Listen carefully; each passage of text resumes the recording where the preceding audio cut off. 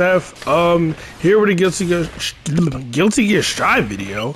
I know I've been kind of slacking on some of the content for this, but I was going through a character crisis. So anyway, I want to talk about Anji for a second.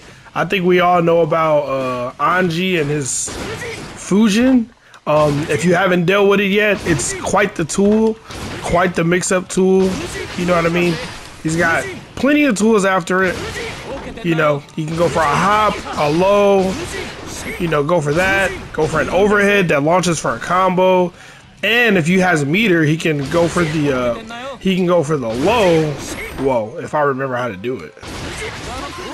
You know, RC it and then go get it. Basically, if he has meter, he can get a combo off the low or the overhead. So, seems pretty strong, seems pretty annoying, and I'm not gonna lie, I got smoked by it for a little while until I decided to go into good old training mode, and I figured out how to deal with it. So I figured I would share the wealth and show you how to deal with Anji Mito's mix-up here. It's not a 50-50. He's got multiple options out of it, which makes it good for him, but makes it not a complete guess. So basically, I'll be Anji here, right? He does Fujin, he can go into the low, right? Now the low is relatively safe.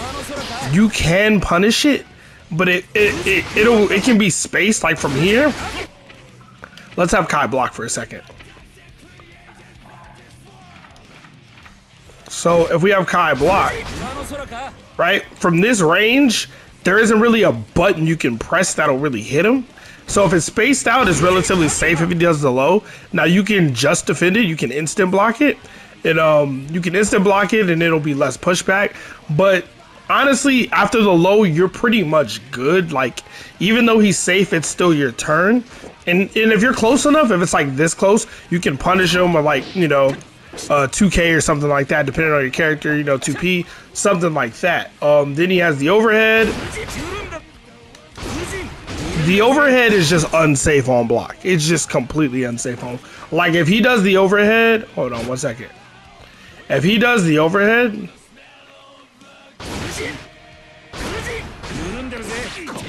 I get a whole slash punish, right? So, like, I can get a lot if he goes for that. So if you read the overhead, you can smoke him for it. And then he has the hop, right? Right? That right there. Right? Now you can, if you know he's going for the throw, you can try to throw him or try to tech the throw or try to throw him before he throws you. Like, right? You can try to do something like that. Or you can just smoke him as soon as you see the hop, right?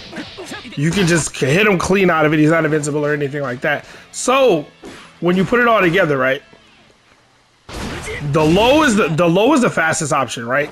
The overhead is slow. The overhead is reactable, right? I should have showed that first too. The overhead is reactable. You can literally react to the animation.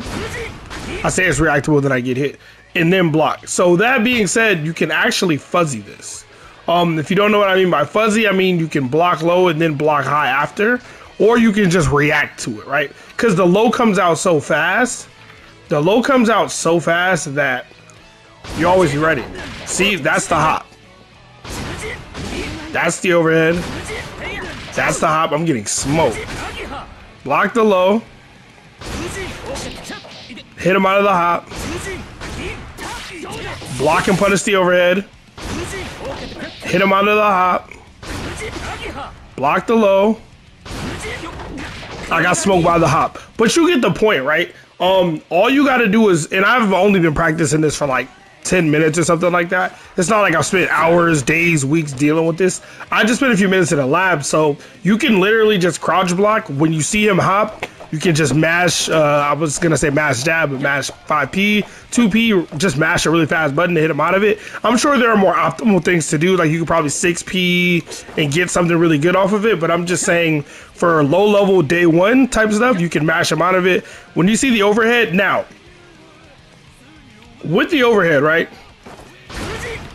you can interrupt the overhead too. Like, you can interrupt the overhead too, but as you can see, right, if you try to interrupt it and you're, like, if you're too slow, you get counter hit, right?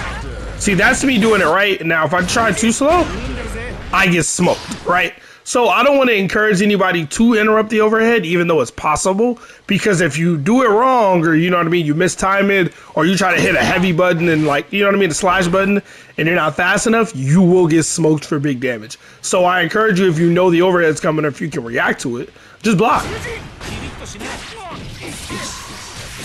Like just block, like just block. You know what I mean? It's pretty much guaranteed. Why not take the damage, right? Like, just take the damage. Just take the damage. But yeah, that's basically how to deal with Anji's mix-ups. I want to do a Kai guide. I want to do an Ino guide as well, but I'd have to do it all tonight, so it's gonna be a lot of stuff. But anyway, yeah, don't get smoked by Anji Mito.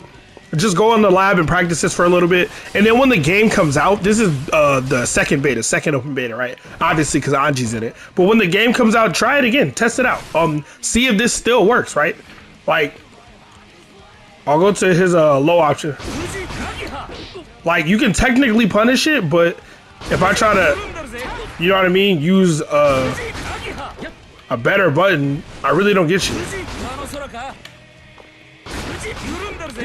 As you can see, right? So it's technically punishable. So don't let Anji's blow you up with this. Watch this video, get this tech, and then, yeah, man, go out there and make it to heaven. Other than that, if y'all like the video, subscribe to the channel. Plan on doing plenty more Guilty Gear content. And I'm going to go ahead and get up out of here. JSF, I'm out. Peace.